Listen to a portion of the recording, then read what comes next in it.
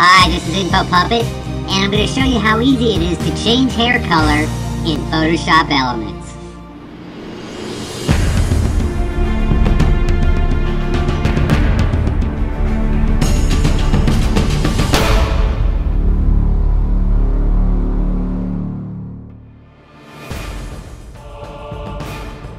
Alright, so we've got Photoshop Elements open.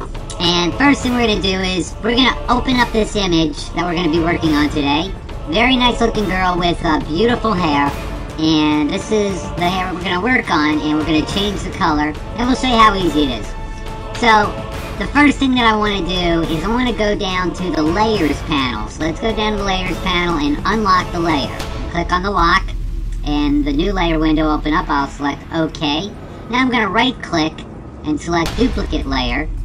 And then we'll select OK again, and there's my duplicate layer. So now let's click on the duplicate layer, because that's what we're going to be working on right now. And I just turned off the main layer so we can see what's going on with the duplicate layer. Okay? I clicked on the eyeball. So we're going to Enhance, Adjust Color, and Adjust Hue Saturation. And the Hue Saturation window opens up. And all we're going to really do for right now is turn up the lightness. Okay? And let's select OK, and there it is with the lightness selected. We're going to go ahead and click the eyeball again so we can see our main image, the layer that's on top, and we'll select it. Because now we need to create a layer mask, so I click on the Add Layer Mask button, and boom, there's the layer mask, the white triangle. Okay, you want to make sure that's selected and not your image. Okay, there you go. So let's go ahead and go to the toolbar now, and we're going to select the Brush tool. And I want to make sure you have a soft brush. So these are the soft brushes here. And the hard brushes have the sharp edges. Soft brushes have the fuzzy edges, okay? So I'm going to go ahead and change the size to, let's say, 33. That's good. And my opacity is at 100%. And now this is time-lapse. And we're just drawing on the hair. And that's all you're going to really do is draw on the hair. And so what I'm really doing is I'm erasing the first image, and we're looking through to the second image that has the light color. Okay? Or the second layer. So, and by the way, you want to make sure that the color black is selected in your color swatch in the foreground, and white is in the background. Okay, and then you can decrease your brush sizes to get some of the smaller hairs, you know, and make it a lot smaller. If you want to keep some of the natural color, then turn up the transparency. Alright, so now we're going to go to the thumbnail layer and we're going to delete the layer. And boom.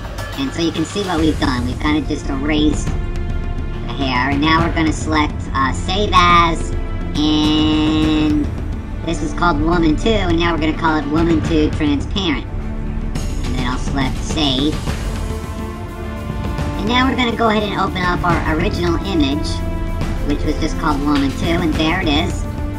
And now I'm going to select the Move tool, right there, boom, and left click, hold, and drag the original image onto transparent image.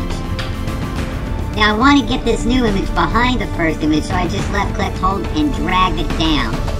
Okay, now it's behind it. Now I'm gonna click on the eyeball so I can just see the original image, and now you see what happens, it's not lined up.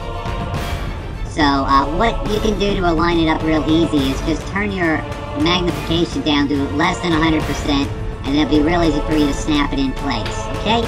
So let's turn on the eyeball again so we can see our first layer. Now if we turn off our second layer, okay, we see what's going on. Alright, now we're going to go to Enhance, Adjust Color, and Adjust Hue Saturation. And you gotta click on Colorize or none of the colors are gonna line up. And you can already see there's a yellow-green tint to her hair. And as I change this, you see what's going on with her hair. Okay, if you didn't click on Colorize, then none of the colors are gonna line up. with what your little arrow is pointing to in the U slider. Now, the saturation I just moved is going to give you a deeper, richer color, and again, will give you more variations of the colors you see in the U slider. Okay, there's green and purple and red. It's gorgeous. Now, if you want to get even more variations of the U slider, you can come down and, well, I like that color. Come down to lightness slider and see, you know, if I take some of the brightness out, you're going to get some darker, richer colors from the same U slider. So you really do have lots of variations in the colors, but you have to work with the saturation slider and the lightness slider, as well as the U slider. And that's how you do it. That's how you change hair color in Photoshop Elements. Thank you so much for watching. If you can do me a favor, I'd appreciate it. And up top, and you can click on the subscribe button. Thank you so much from InfoPuppet.